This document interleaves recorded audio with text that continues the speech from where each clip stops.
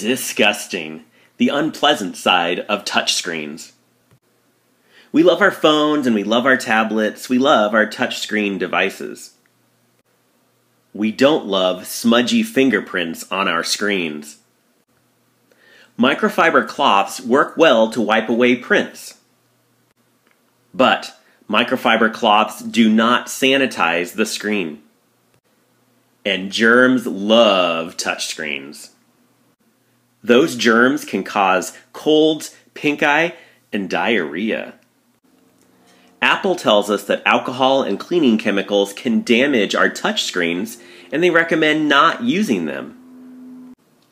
So how do we get rid of all of those germs on our touchscreens?